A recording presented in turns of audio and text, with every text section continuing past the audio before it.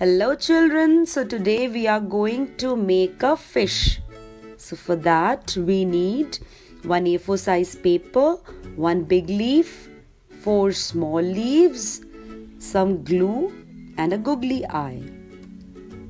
So first we are going to take the big leaf, apply some glue at the back of the leaf like this, and now we are going to paste it in the center of the sheet like this.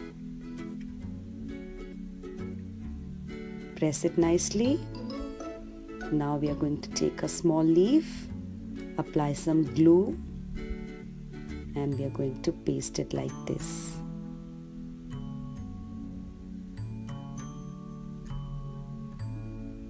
Pointing upwards. And now take another leaf, apply some glue and paste it like this. So our fins are ready, and now again let's apply some glue on the leaf and we are going to paste it here like this. We are making the tail of a fish. Again apply some glue on the leaf and paste it here. So it is ready. Now it's time to paste the googly eye.